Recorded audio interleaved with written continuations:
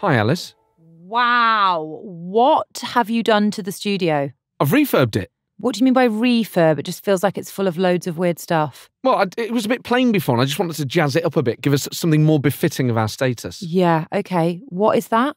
So that's the kissing cupboard from the John Darwin series. If you look over there, there's the gold willy taps from the Litvinenko series. I can't take my eyes off them. And what is in that frame? What on earth is that? Oh, that's the 5-breasted portrait of Mary Whitehouse from the BBC.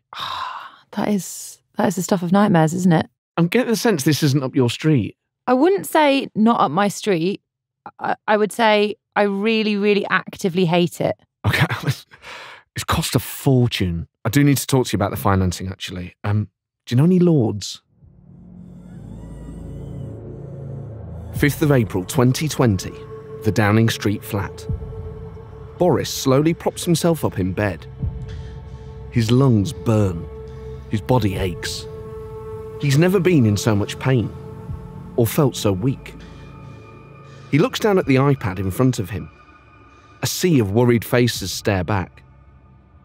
It's his 4th meeting today, and all he wants to do is sleep. He declared lockdown 13 days ago. He'd hoped it would only last 3 weeks, but he's just read the latest figures on COVID infection rates, and they're startling. Numbers are rising by the day. Hospitals are struggling to cope. Everywhere, the death toll is mounting. It's so surreal hearing you say that because it was such a different time, and obviously COVID is still very present.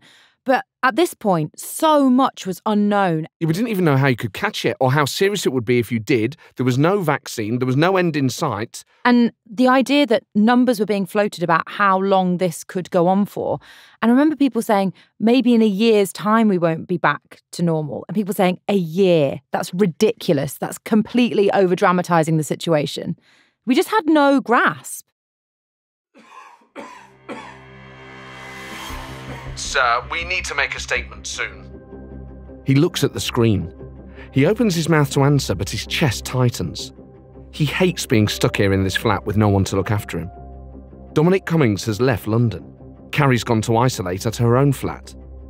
A few times a day, someone knocks on the door and leaves food on a tray outside. But right now, he hasn't got the strength to climb out of bed to get it. Prime Minister, do we end lockdown or prepare for an extension? He hears his weary voice mutter he'll call them back in a few minutes. He lies still for a few moments, tries to gather his strength, then reaches for some painkillers. He has to fight through this.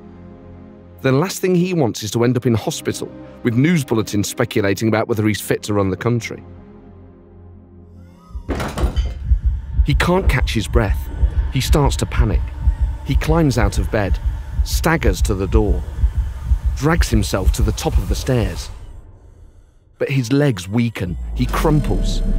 He thinks to himself, "Am I dying? Is this it?" "Sir?" He looks up at one of his aides rushing towards him, panic-stricken. He feels his body go limp and blacks out.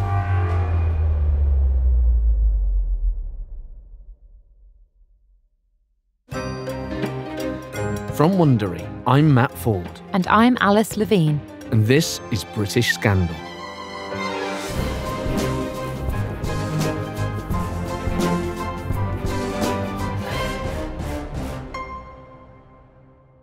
So, Alice, what do you make of Boris Johnson? Do you think he's a shrewd political operator, or does he get lucky on the back of other people's mistakes? Well, he has achieved the job he's been striving for his entire life, but that does seem to have happened through the weaknesses of other people to a certain extent. So we've seen David Cameron making him mayor, Theresa May making that terrible decision, thinking she could control him if she made him foreign secretary. His timing alongside Jeremy Corbyn being as much about Corbyn as about his popularity. So we're left thinking, how much of this is down to his skill set and how much is the miscalculations of other people? Yes, and there's another group of people who are influential here because he's a magnet for a particular type of ambitious person who realises that they can effectively manipulate him for their own agenda. Yes, in the past, one of those key actors has been Michael Gove, but we've now been introduced to the new cast of allies. We've got Dominic Cummings, his chief advisor, and his girlfriend, soon-to-be wife, Carrie Simmons, who are going to be pivotal. They are, and we're about to see what happens when a group of people like this really start working against each other and the chaos that creates at the heart of government. This is more vicious and more power-hungry than any other dynamic he's been involved in before. This is episode 4, The Winner Takes It All. 2 months earlier, 11 PM, Friday the 31st of January 2020. The State Room, Downing Street. Boris stands in front of a portrait of Henry VIII, wedges himself between 2 Union Jack flags and raises his hands. He's invited 80 guests to Downing Street to count down the seconds until Britain leaves the EU, and he wants it to be spectacular. 10, 9, 8. He'd wanted Britain's exit to be heralded by the sound of Big Ben, but it's under renovation and it won't chime. So instead, he picks up a miniature Chinese ornamental gong. 3, 2, 1. He hits the gong 11 times with a tiny mallet. My friends, we did it! We saw off the scaremongers and took back control. It's a fantastic moment in the life of our country. This is not the end. It's not even the beginning of the end. Or the half in the middle. Classically clear there. He looks around at the puzzled faces, realises he doesn't know what he's saying himself. So he throws up his arms and declares, "This is the beginning of the beginning." He looks over at Carrie. She blows him a kiss. He looks at the other end of the room, at Dominic Cummings. He's leaning against the doorpost, wiping a tear from his eye. He hauls Cummings to the front of the room. Oh, this is the man behind our success. It was Dom who came up with our slogans, Dom who steered us through. To Dom! He raises a glass of sparkling Kent wine, urges everyone to tuck into crab cakes, mini Yorkshire puddings with roast beef, and shortbread with blue cheese. I'm not mad at that. That's a lovely beige spread, isn't it? Yes, there's not a hint of spice anywhere there, is there? They watch the live feed on a giant TV screen of the crowds gathered outside the Houses of Parliament. Women on stilts in Union Jack costumes wave at the crowds. Boris feels a flush of pride as he notices someone with an "I back Boris" sign. But his grin falters when he hears his guests starting to chant, "Dom, Dom, Dom." He looks over as someone slaps Cummings on the back, sees the delight spread over his face. And then, the television breaks down. As his aides desperately try to get the live feedback, he feels Carrie at his side. Look at him. He loves all that attention. He follows her eyes to the small group around Cummings, watches them raise a toast to him. Why, it's his moment too. He deserves it. Surprisingly magnanimous of Boris there. He watches Carrie raise an eyebrow, then move away. He looks down into his glass of fizzy English wine, then back at the group around Cummings. He admires Dom, the way he gets things done. He likes his drive and focus. And he's the most shrewd political advisor he's ever had. But maybe it wouldn't hurt to keep a closer eye on him from now on.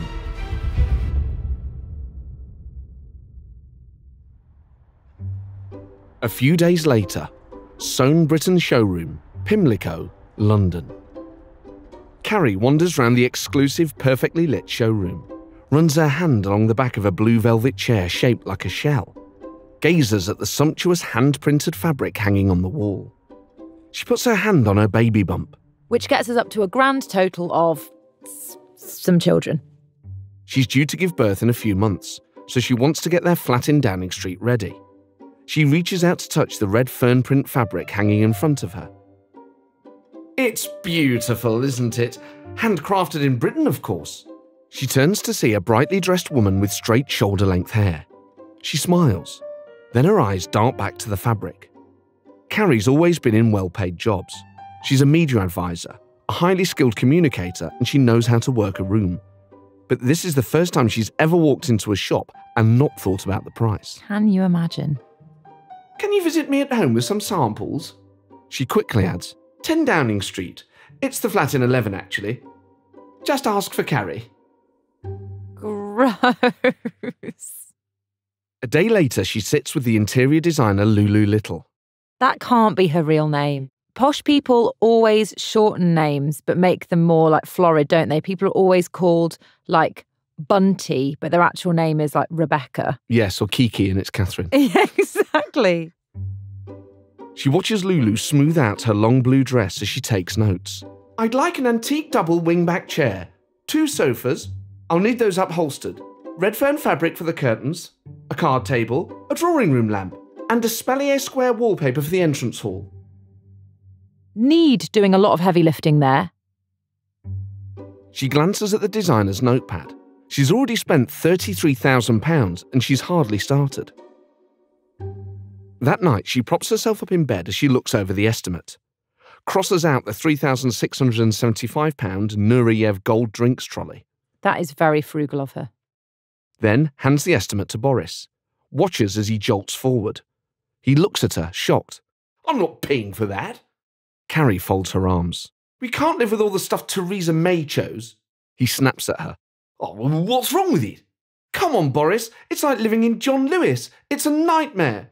You're the PM, for goodness sake. You deserve better. You really want to live in this ghastly beige flat for the next 10 years?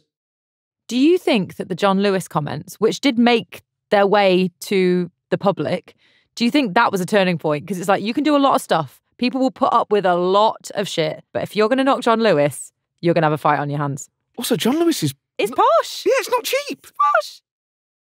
He stares at her. I get a budget of 30 grand a year tops for renovations. You've blown that on ruddy wallpaper alone. She slinks down. Don't exaggerate.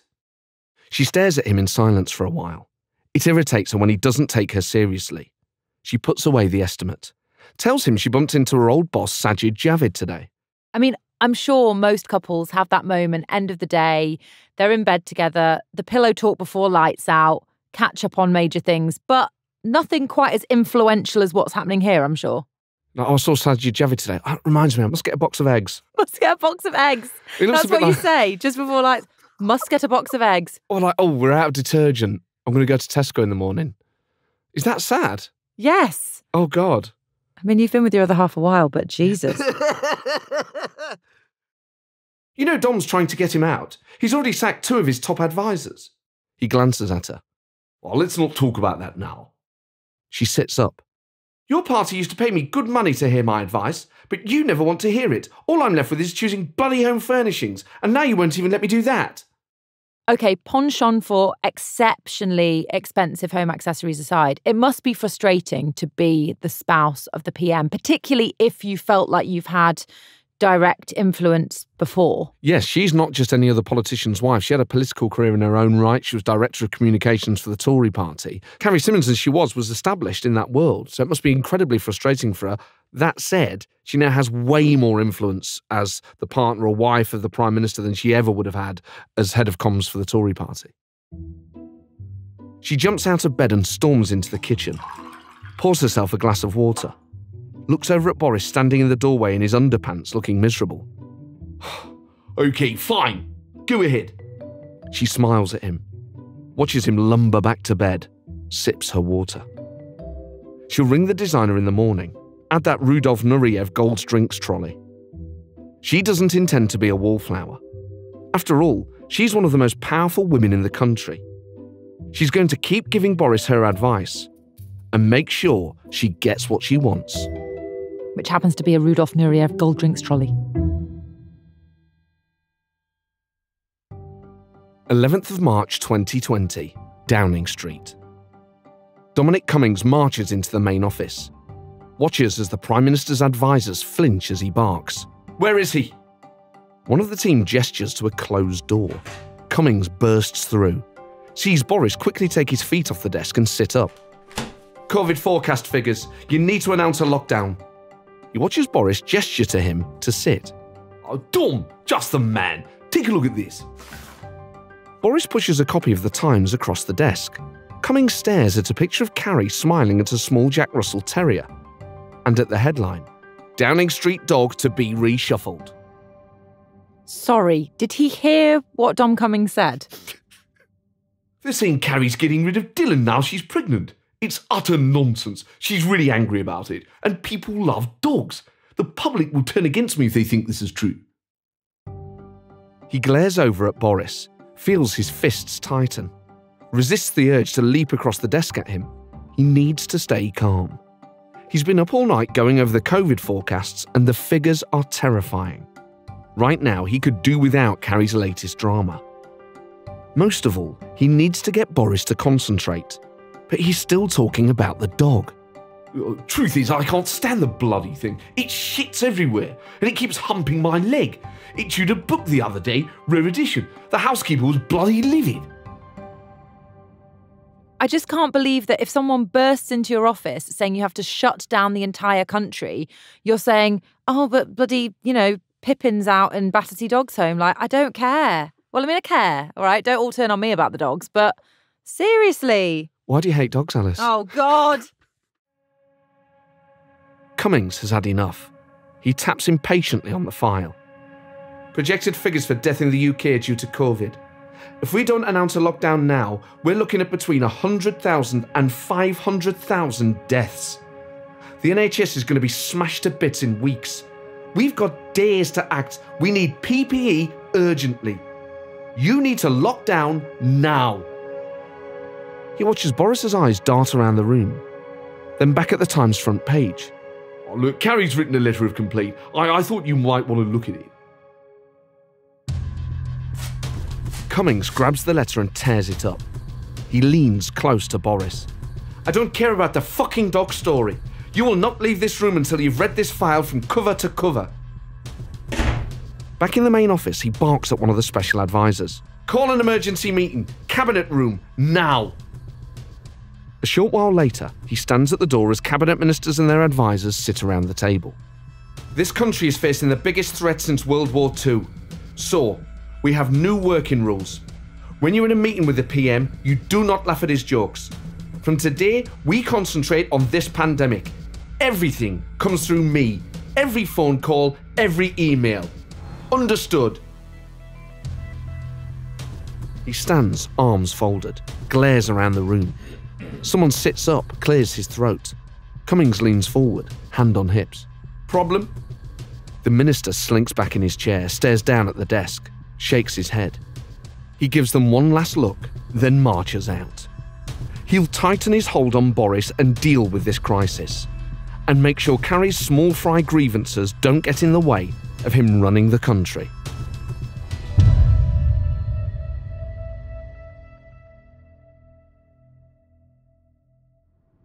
One month later, central London. Carrie sits in the back of the Prime Minister's car, gazes out of the window as they pass over Westminster Bridge. London would normally be full of people, cramming onto red buses or jumping in and out of black cabs. But the streets are empty, the shops shuttered, and the only car on the road is theirs. She gazes out at the Thames. Her eyes fall on an NHS poster. Coronavirus. Stay home, save lives. If you go out, you can spread it. People will die. I know this messaging was everywhere and we saw it every day, but hearing it again is so stark. If you go out, people will die. The fear, not just of getting it and maybe dying yourself, but worse, passing it on and killing someone, was such a powerful motivator. Yeah, that guilt and that shame was a driving force. And also it meant it was all we could think about. It was all we could talk about. Carrie looks over at Boris, reaches for his hand. He's just been discharged from St Thomas's Hospital. His face is grey. He's lost weight, but he's alive. She's been frantic with worry the last few days. He'd been in intensive care for 48 hours, with 2 nurses by his side. Doctors told her he'd been given antibiotics, antivirals and anticoagulants, but nobody was sure if he'd pull through. She found out his kids had gone to the hospital to say their last goodbyes. A doctor later told her if he'd turned up an hour later, he'd have been dead. God, I didn't know that. She moves his hand now to her baby bump. We're going to take good care of you, Boris. He smiles at her, but his eyes are sunken and dark. She watches him take out his mobile. Who are you ringing? Dawn. I need to speak to him. Get up to speed. Carrie stares at him in disbelief. She's only just got him back and he's already seeking Dom's advice over hers. Cummings has been nothing but a thorn in her side over the past year. She'd even found out he'd been calling her Princess Nut Nut behind her back. I mean, that's hard to spin, isn't it, once somebody finds that out? It's because you like chocolate with hazelnuts in it. Also, I seem to remember the gossip was that on WhatsApp or on text, they would just reduce it to emojis. So it was princess emoji and then peanut emoji. Oh, God. She despises him and the hold he has over her husband. Not right this minute, surely. But Boris isn't listening to her. Oh, gone to bloody answer phone. Dom, ring me as soon as you get... She snatches the mobile from him. He can wait. She looks at his puzzled face, tries not to get upset. I nearly lost the father of my child, and now all you want to do is talk to him. Stung, she leans towards the window, watching the city morph into leafy suburbs. Just take the day off and rest. An hour later, they sit in front of the open fire in the opulent 16th century living room at Chequers. Carrie adjusts Boris's wheelchair as staff rush to serve them tea and biscuits. He's hardly spoken since he got back. She watches him stare at the flames, takes out her phone and tweets a message of thanks to the NHS and the staff at St Thomas's. She scrolls down, reads him the messages of support. A tweet from the hospital's chief exec asking people, "Stay at home to help us save lives and protect the NHS." Another from a party donor with an organic farm offering to send food and wine. Isn't that kind? She watches him nod, but his eyes are empty. Even at free food and wine, he must be in a bad way. He glances over at the pile of briefing papers stacked on the table nearby. She stands up, rubs her aching back, and carries the papers to him. Come on then, let's work on this together. Where do you want to start? She's had enough of playing second fiddle to Dom. She's going to get Boris through this, show him what she's capable of, and get Dominic Cummings out of the way for good.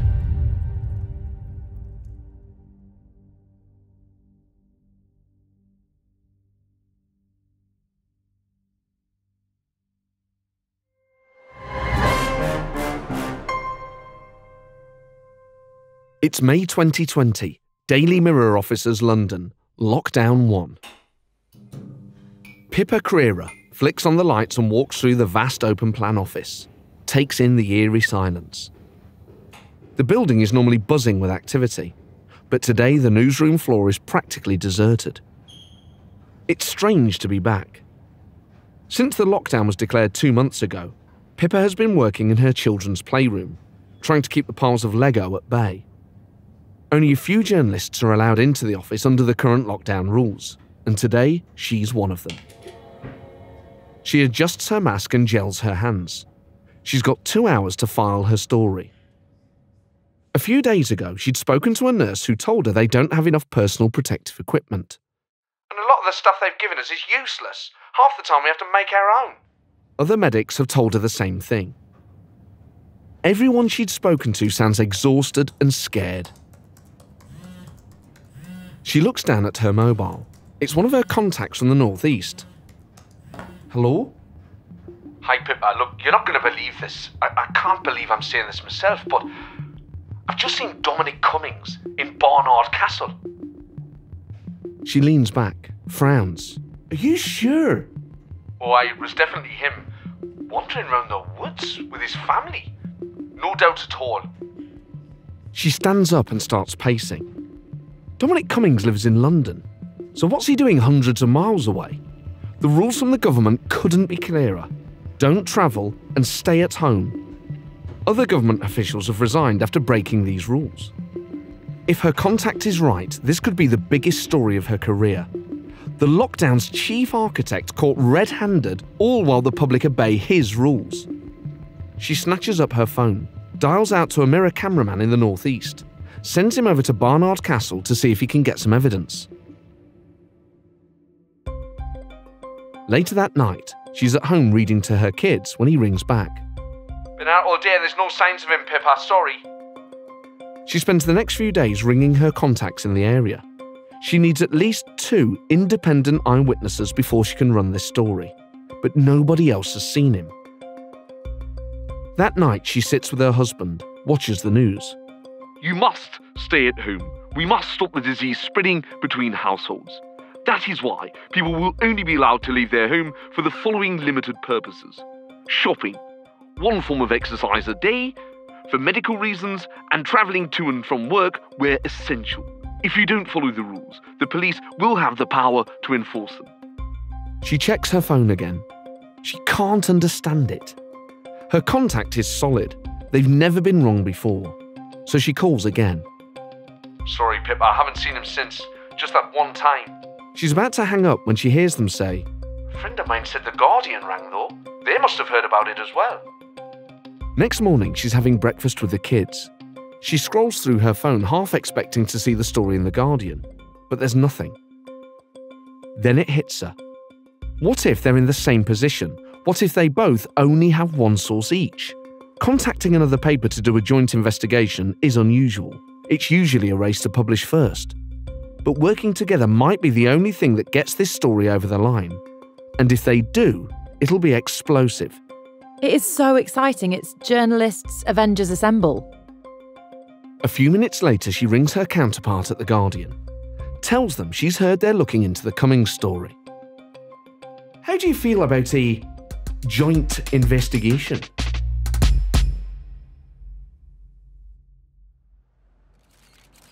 May 23rd, 2020. Dominic Cummings' house, Islington. Dominic Cummings runs down the steps outside his house and tries to dodge the group of journalists waiting for him. He's been summoned to Downing Street and he needs to get there quick. We in Barnard Castle while ordinary people were staying at home and obeying the rules, Mr. Cummings. Anything to say to people who couldn't see their dying relatives? He barges past, scowls at them, jumps in his car and takes off. He squeezes the bridge of his nose, tries to relieve his headache. Yesterday, the Daily Mirror and The Guardian ran a joint story about him driving his family to Barnard Castle. He's furious, and now he has to take precious time away from work to limit the damage. He storms into number 10, makes his way to Boris's office. Boris slams the papers on his desk. This is a monumental catastrophe, Dom.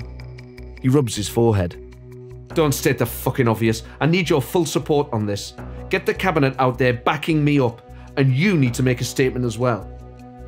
Boris erupts. For Christ's sake, Dom! You've really fucked up! We look like a bunch of hypocrites! Boris tries to steady his breathing and glares at a shocked Cummings. I'll do it, but only because I can't do this without you. And for God's sake, keep a low profile for the next few days. There it is. That's the first domino to fall in a series of very compromising denials. This sets Boris's leadership on a path down which it will never recover. Next morning, Cummings wakes up to a group of protesters on the street outside. They hold cardboard signs saying, "Demonic scummings must go," along with signposts for Barnard Castle. It's nice. People are very creative. Someone else parades up and down the street with another placard saying, "Why are you above the law?" Then he hears Boris Johnson's booming voice. You must stay at home. So many millions and millions of people across the country have been doing the right thing.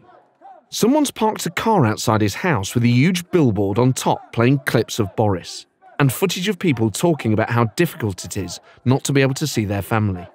He closes the blinds, switches on the radio. Here's a series of cabinet ministers defend him. None sound convincing. When Boris gives his statement, he sounds even worse. And he realises, if he wants to turn this story around, he's going to have to do it himself. I know I shouldn't be, but I'm really excited for this.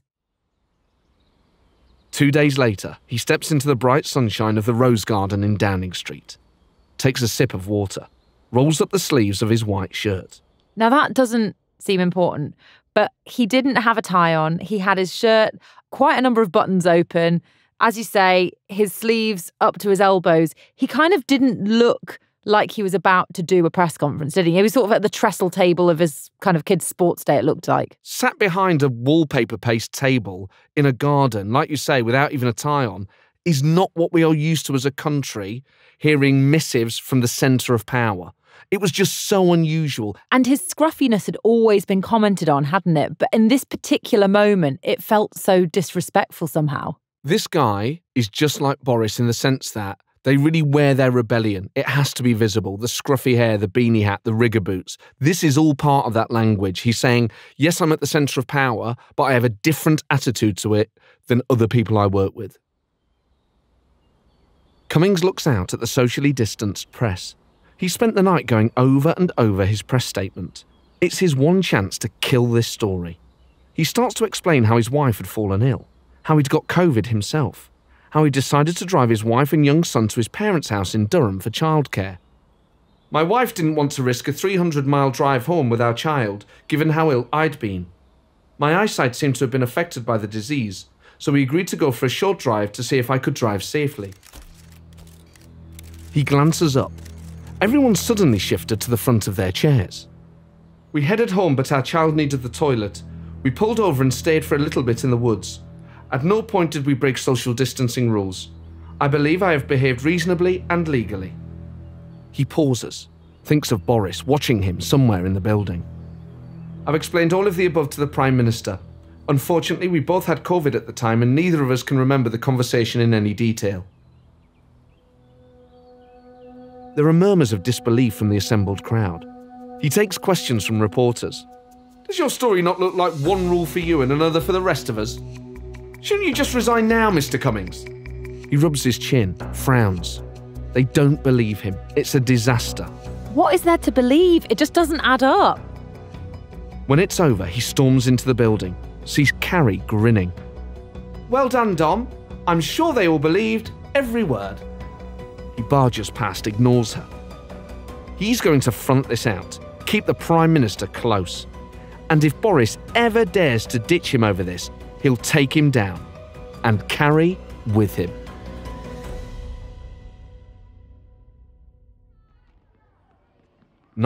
June 2020, a schoolyard, Hertfordshire. Boris stands in the school playground and grins as 30 kids sing happy birthday to him. He's visiting the school to talk about COVID rules. Oh, thank you, everybody. What a wonderful way to spend my birthday. I actually can't think of anything worse. I mean, the lies that come out of his mouth. Would you want to spend your birthday with 30 kids? Do you think they're all his? Well, it's a family gathering. That's why it was within the law. He's about to leave when a reporter yells, Are you still backing Dominic Cummings, Prime Minister? He waves goodbye to the kids, jumps in the waiting car. He's sick of reporters asking these questions. Dom's already given his account to the press. That should have been enough. Instead, he's had to do almost constant damage limitation. But he's not going to lose Dom, no matter how much grief he gets. He picks up the file Dom left him on COVID stats. He tries to read it, but his phone keeps going off. He scrolls down the happy birthday messages from well-wishers. Messages some back. When he looks up, they're already pulling into Downing Street. He grabs the pages and marches to the cabinet room. He'll lock himself away there for an hour. But when he walks in, Carrie's waiting for him with the baby, and she's with a group of people. Happy birthday, darling.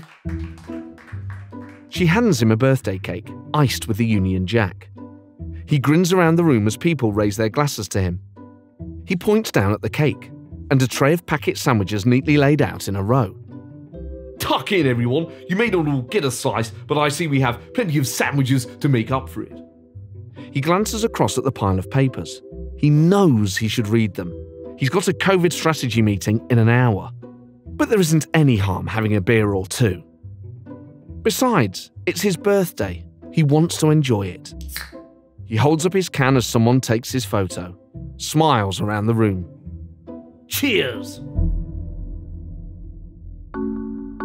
13th of November 2020, during the second lockdown, Downing Street. Dominic Cummings throws open the door of Boris's office. Boris sits up abruptly in his chair, alarmed at the intrusion. Dom, for fuck's sake, not before you come in! He's been summoned to his office with no explanation, but given how tense things have been between them, Cummings can take a guess. A while ago, he told Boris he was leaving at Christmas. The press conference in the Rose Garden shattered whatever relationship they previously had. And now Cummings is counting the days until he goes. He slouches into a chair in front of Boris, crosses his arms and smirks. Well, what's the problem now? Boris interlaces his fingers and places his hands on the desk. I brought you in to discuss your general behaviour this week. Frankly, I'm disgusted. Imagine getting that feedback from Boris Johnson. Of all the people. Boris spins an open laptop around to face him. You've been briefing advisors against both me and Carrie. How fucking dare you? I'm the only reason you're here. The only reason you matter. Cummings squints at the screen, nonplussed, as Boris spits the words at him. You know we're in the middle of negotiations for Brexit. You're trying to destabilise the whole government. Cummings bursts out laughing. Ha! Carrie gave you these, didn't she? Why the fuck do you listen to her? He watches Boris's anger rise as he stammers out a response. I make my own decisions, but actually she's very smart. A lot smarter than you give her credit for. Cummings stifles another laugh. Carrie has increasingly become Boris's first port of call with every decision. A few months ago, Cummings had lined up a press secretary for Downing Street. Carrie's friend, Allegra Stratton, had been hired instead. He suspects that she even had a part to play in his ally Lee Kane's resignation. She was never keen on him taking the chief of staff role once Cummings left. Boris catches him smirking and explodes. I've had enough of you, arrogant, self-aggrandizing swank-pot epiphyte. Get out of my office and never come back here again. So a few questions for you. Swank pot? I can imagine. Yeah, swaggering, conceited, arrogant person. Epiphyte? Apparently it's a plant that lives off another plant. Or like a kind of parasitic presence. Sure. Very nice, very nice. I mean, he could have just said, you swaggering parasite. But this is Boris Johnson. Even when he's angry. So florid. Now, Cummings is filled with a bubbling, irrepressible rage. He pushes the chair back, standing to slam his hands on the desk and sneer into Boris's face. You think you'll survive without me? You haven't got a clue what you're doing. How the fuck have you got this far in life? Boris stands up to meet him, face puce with fury. Spittle flying across the desk as he delivers the parting blow. I never needed you. That's the difference between you and me. You'll always be a footnote in someone else's history. Cummings abruptly straightens up. It's over. A few minutes later, he puts on his long dark coat, picks up a cardboard box of his belongings and walks down the corridor. He glances into a side room where Lee Kane's leaving party is happening. Right, yeah. Okay, two different moods. Watches Boris sweep past and greet everyone. There seem to be parties every week in this godforsaken place. No wonder hardly any work gets done. He looks in now as people sit on each other's knees or stand in huddles, hanging on Boris's every word. Please raise your glasses to Lee Kane. Cummings storms out of Downing Street, ignores the cameras and journalists yelling questions at him. That night, he pours himself a glass of wine, tries to calm down. His phone pings, a text from one of his team. Missed you at Kano's leaving do. Apparently, Carrie had a victory party in the flat after. Played winner takes it all in your honour. Cummings' jaw tightens. He switches off his phone and vows to be the worst enemy Boris Johnson's ever had.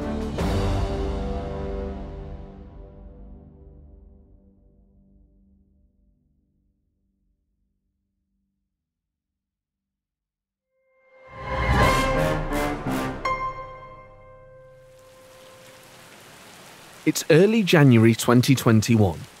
London. Lockdown 3. Pippa stands in the freezing rain outside a supermarket, edges forward, stops behind the white line. A few days ago, she'd got an anonymous call telling her Boris Johnson was at a Christmas party in Downing Street. Have you got evidence? She'd heard the contact laugh. How about a photo of him reading the quiz? Or the wine fridge that got delivered through the back door last month? Right now, number 10 is party central. They even have wine time Fridays. 4 o'clock to 7. Every week. Hearing it laid out like that, like the schedule of the activities on an all-inclusive holiday or something, the fact that they had happy hour, it just makes you livid still. Giving it a title really suggests that they were aware of how frivolous it was. Calling it Wine Time Fridays, it's like the whole thing's a joke. Pippa's been trying to verify the story, but she can't get anyone else to talk. Everyone she's spoken to has either denied it or been too scared to say anything. Dominic Cummings breaking lockdown rules was one thing. The Prime Minister breaking lockdown rules is something else. It could bring down the government.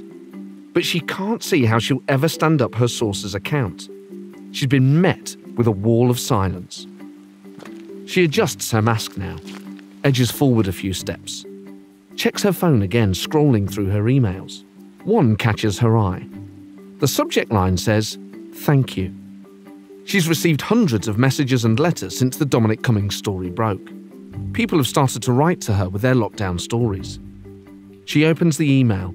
It's from a woman whose 9-year-old grandson was in hospital with COVID last year. We got a call from the hospital to say his organs had failed. My daughter wanted to hold his hand as he died. She wasn't allowed. My grandson was a loving, gentle child. I just hope he didn't think we abandoned him at the end when he needed us most. As life becomes more and more normal and we get a bit of distance from these types of stories of people not being able to sit at people's hospital bedsides, of missing funerals, people dying alone, we also get some distance from what those numbers really mean. Thousands of people dying, thousands of people traumatized by this experience. Hearing something like that again, you just realise what this meant to people. You realise how let down, how betrayed, and how furious people were. Too many people around Boris Johnson didn't appreciate the depth of that anger or how deep that anger still is. She swallows hard, blinks back tears, takes in the freezing air through her face mask, and walks forward a few paces to the next white line. She might be running into dead ends, but she's going to keep fighting, no matter how long it takes. If those parties happened in Downing Street, she's going to find someone who was there. And when she does, Boris Johnson won't know what's hit him.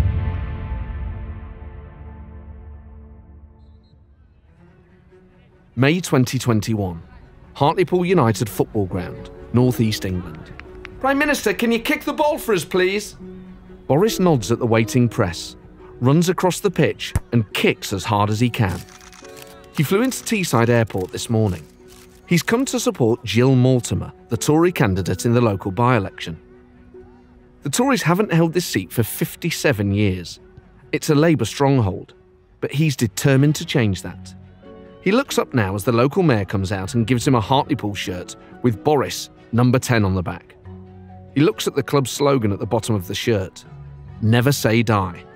He grins at the mayor, holds up the shirt to the press.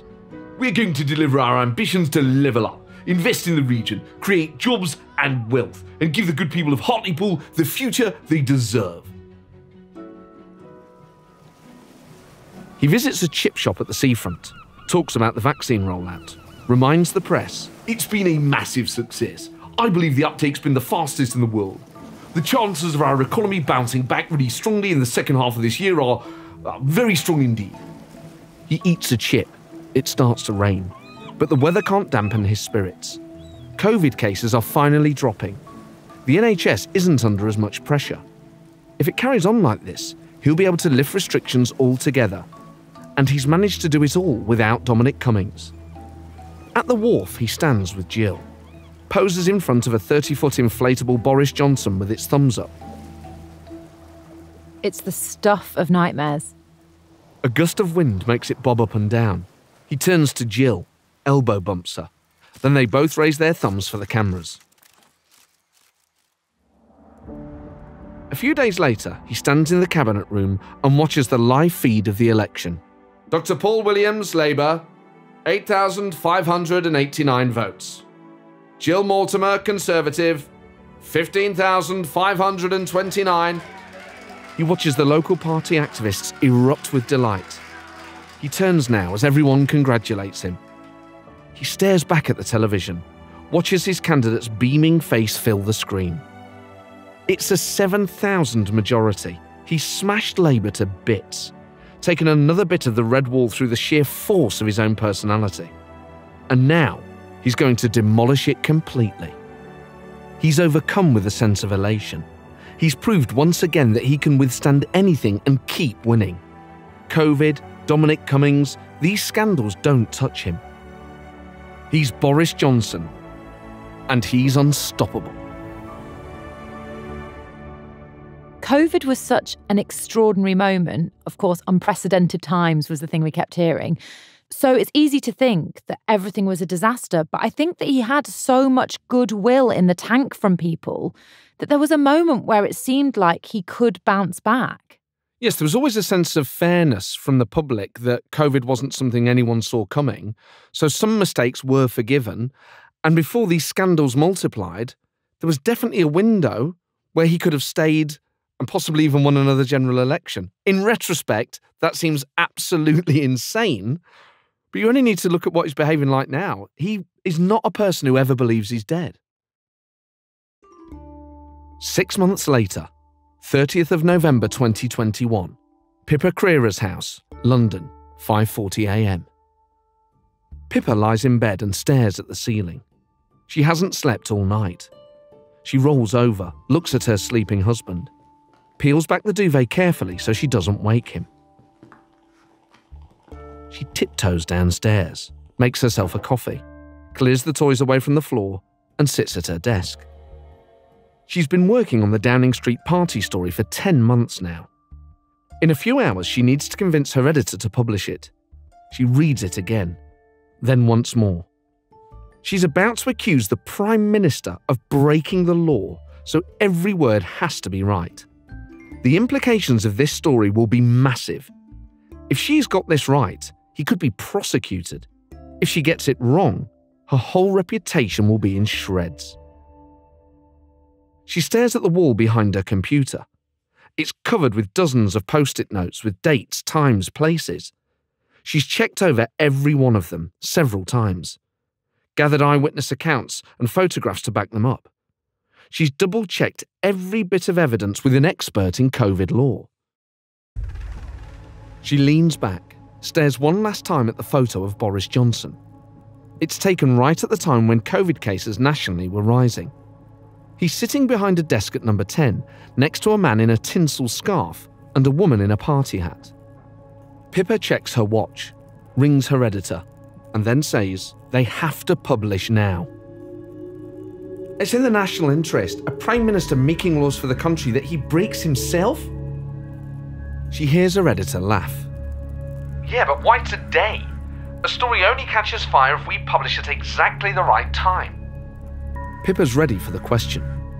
Because the head of Taste and Treat has just urged people to limit contact this Christmas. And Downing Street is saying the opposite. It's chaos. People have made real sacrifices since this pandemic broke. And number 10 haven't. We need to hold Johnson to account right now. There's a slight pause on the end of the line. Send it through. She reads through the article one last time, takes out her phone. Her hands shake. She texts her colleague 3 green face emojis, goes back to her computer, and clicks send.